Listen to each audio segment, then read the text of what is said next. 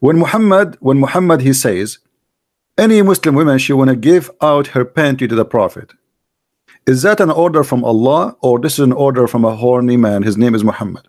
The Prophet never said that. Never said that?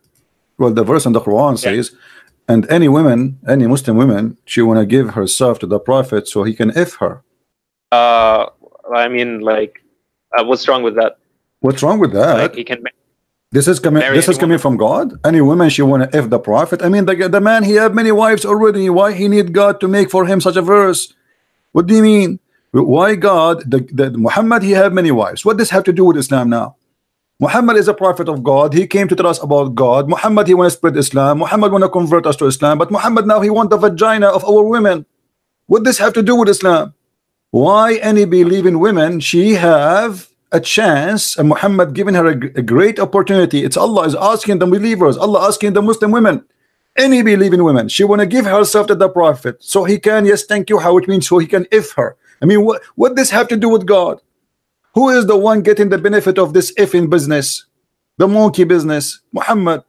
The one who created the universe, the one who created the whole world is making a verse, says, hey female, any one of you would like to have a bang bang bing bong with the Prophet, give yourself to the Prophet. Come on, show me, silence me, teach me. I mean, come on. Well, like this is well, maybe like the Quran, it's not all of it is God's word. Like maybe like the Prophet he put some like words in it. I don't know. What do you mean? What does have to do with God? You see, I am a Christian prince. Let us say I am claiming that I am a prophet. And then I come here in this chat. I have like 1,000 people listening. And I say to them, hey, females in the, who want to sleep with me? Come on, this is crazy. This is sick. This can't be from God. Muhammad already have many wives. He have many slave girls sleeping with them. Why he need a verse from God to say any woman she want to give herself to the Prophet? Obviously, Muhammad now taking advantage of the people. He became a prophet. He became powerful. And he want to have sex with everybody. He don't even respect his followers. Otherwise, you tell me, what is the benefit of this? What does have to do with God?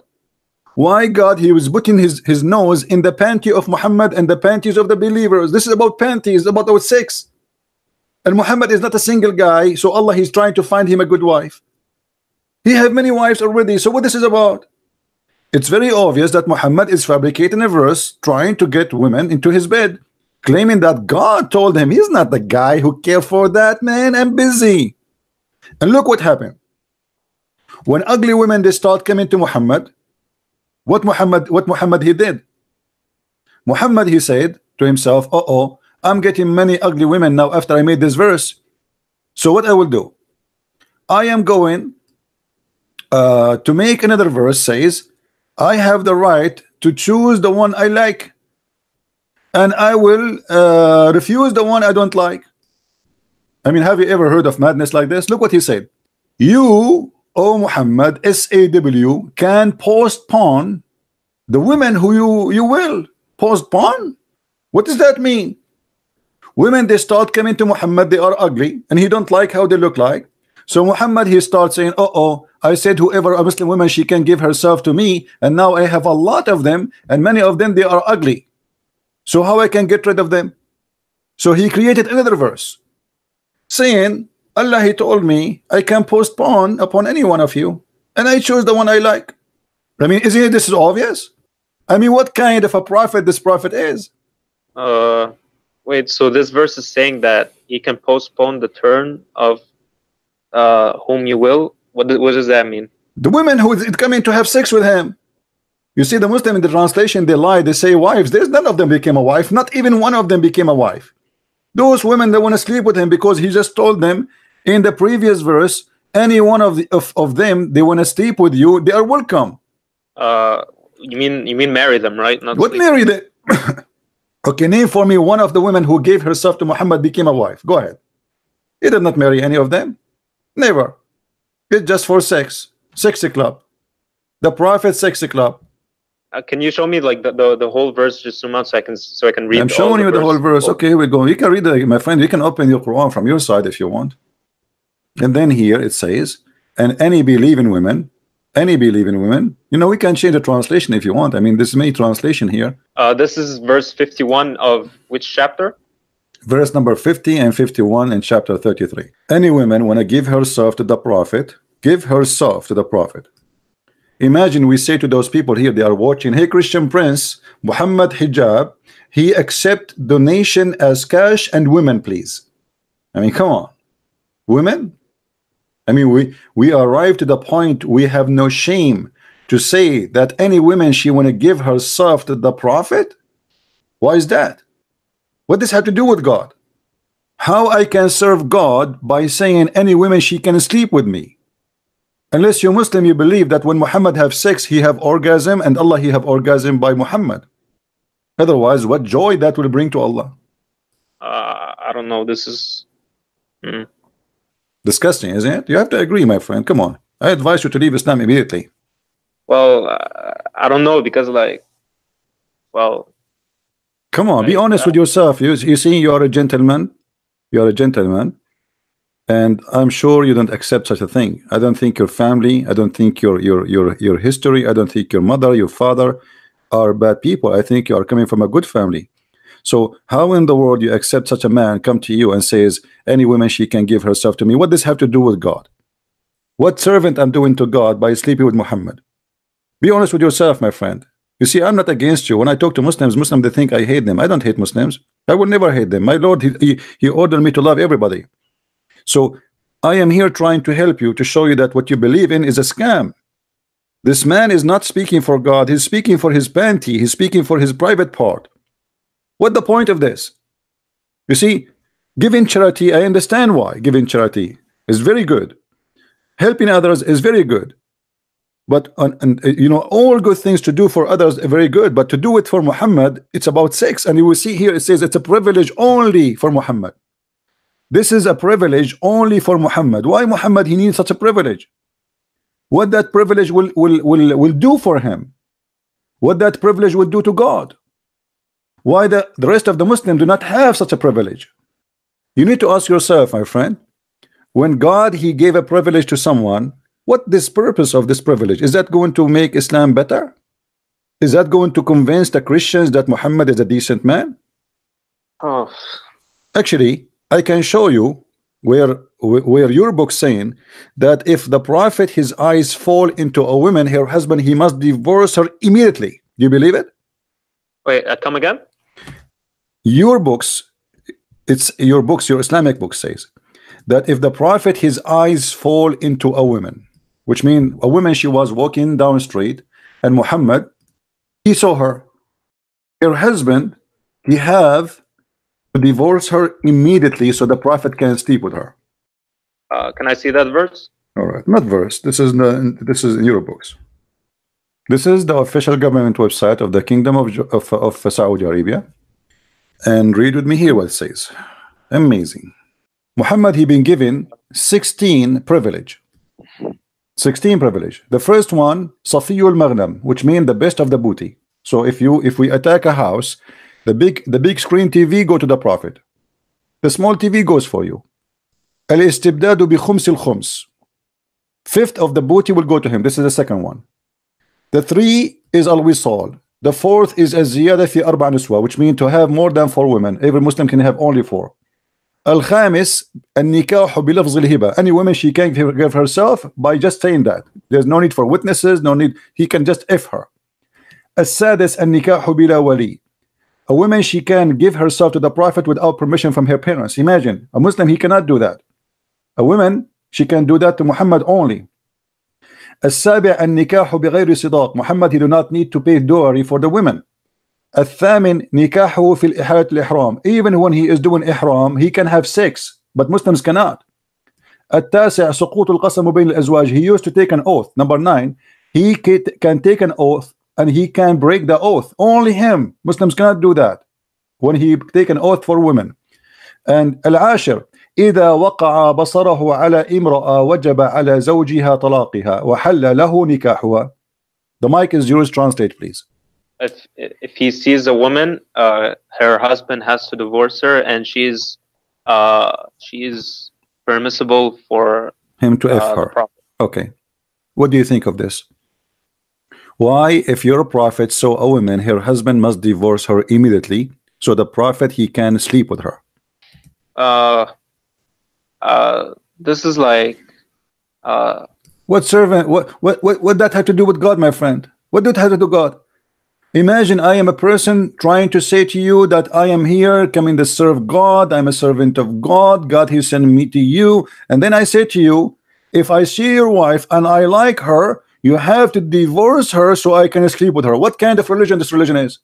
well, I mean, like in the Bible, Solomon had 700 wives. My friend, the Bible is a book of history and the book of God, which means history of people with God. So in the Bible, it might say Christian prince, he commits sin. It might say Christian prince commit adultery. It might say that Christian prince, he killed people. It might say Christian prince, he have 1,000 women.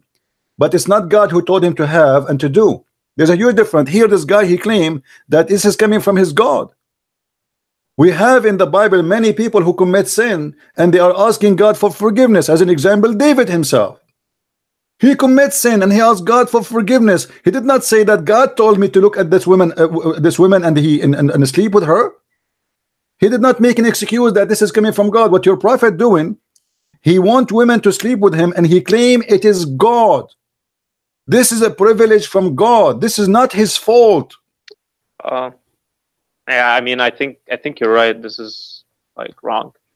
So my friend, thank you very much. You see, you are a decent man. This guy, I told you, I have a feeling about people, you know. This person is coming from a good family. There's no way his honor will accept such a thing. If Muhammad tried to do that to your wife, I'm sure you will kill him because you have an honor. You are not a trashy person who will accept such a thing. You have dignity. Yeah, this is wrong. So denounce Islam, my friend. Say Islam is, obviously Muhammad is a false prophet. That's it. Get out of this cult. They fool you. They say to him, he's a trustworthy, he is the good guy, he is the perfect man, he is the perfect between the best of mankind. They worship him. They made him in a point that nobody even dare to question his honor. But the second we start reading, and we did not even read much, there's tons of stories. Disgusting. We are just scratching the surface outside, and look what we found. And as long as you agree that this is wrong, that's mean Muhammad cannot be a prophet. Correct, my friend? Yeah. Thank you very much. I'm so happy for you that you decide to leave Islam. But like, I don't know, like if Islam is wrong, then like what's the truth? Like, my friend, I don't know, because I've been raised. I advise you to go and download the Bible, the New Testament, because the New Testament is about Jesus and his teaching. The Old Testament is history and a lot of history. Read the teaching of Jesus and see what Jesus is about. Muhammad, obviously, he's a person working for his own. He opened a corporation. He put the title God, but the fact behind the title, there is something else. There's someone trying to use you and abuse you and take advantage of you. Read about Jesus, you will see it's the opposite. You are the one who said to me the Christian believe that God died for them. So look how different is Jesus and Muhammad. Jesus, he came to us to save us, and even his life paid to save me. He did not ask me for return. And look at this guy, he wanted to sleep with my wife. Jesus, he did not ask for money. Imagine if Jesus, he can raise people from death. How many kings that will give him everything they have? All the kings in the world, they will be his slaves. Just keep me alive, please. Each time I die, keep me alive. If Jesus will abuse his power, which is beyond imagination, what Jesus can do. So I invite you right now, my friend, to accept the Messiah as your Savior.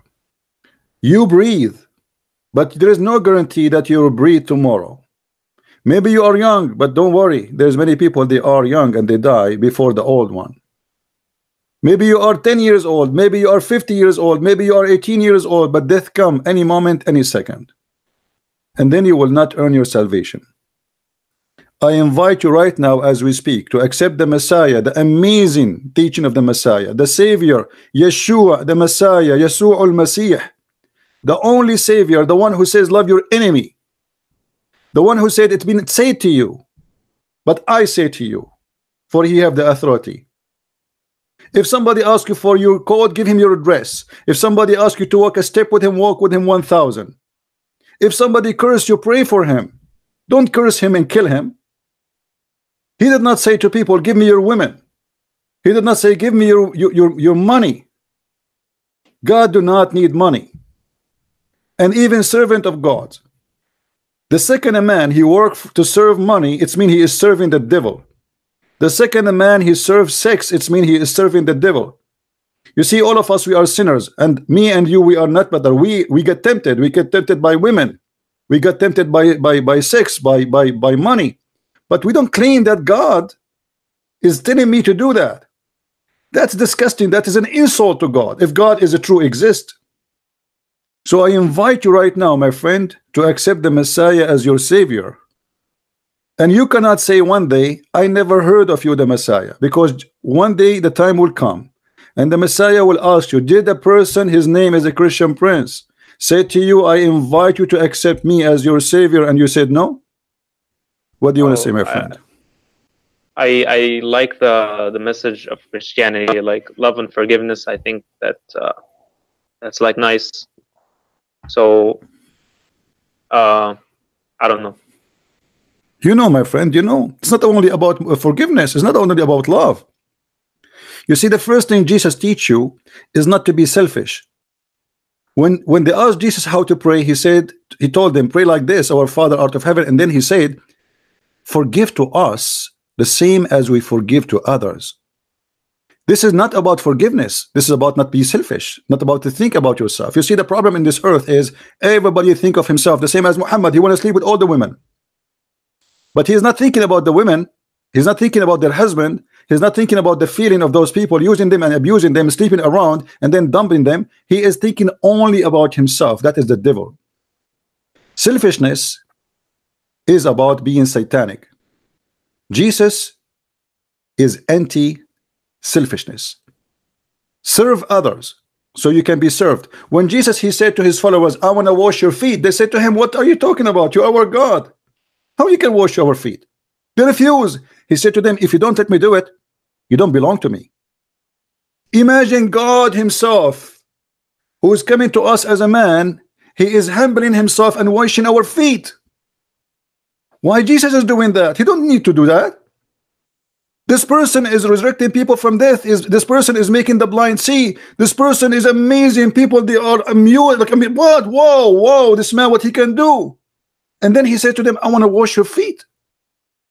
Because Jesus want to give us the best example how you can be a follower of him.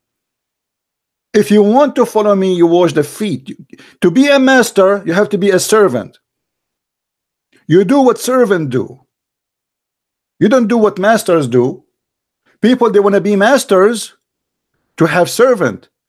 Jesus wants you to be a servant, then you are a master. And that's my Lord. So I truly, from my heart, my friend, I invite you to accept the Messiah, because this is an opportunity. It might not come to you again.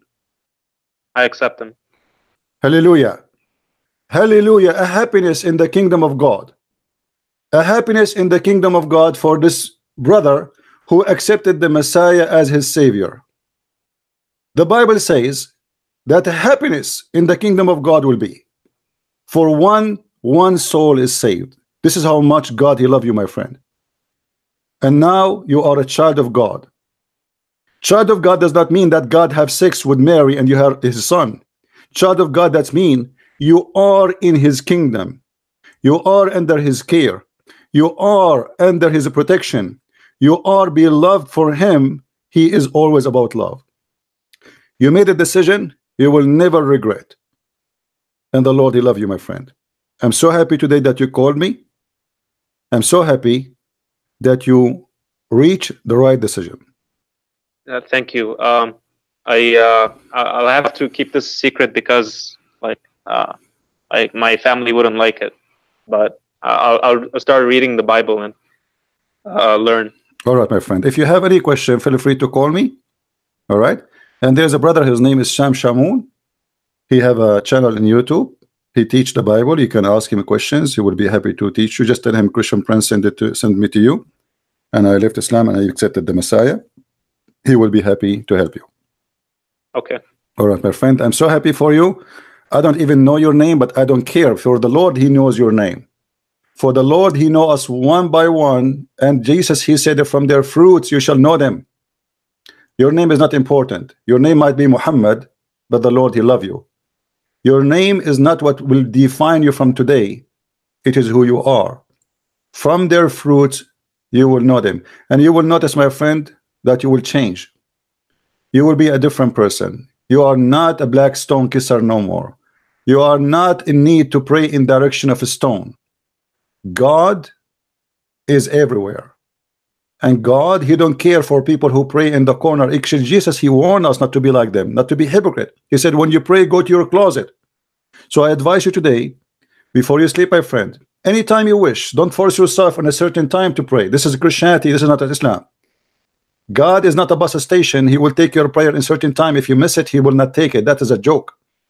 Anytime you feel like your heart want to speak to the Lord, speak to him. Say whatever you wish. He is listening. Be decent with yourself. Confess your sin. Say, God, I am a sinner.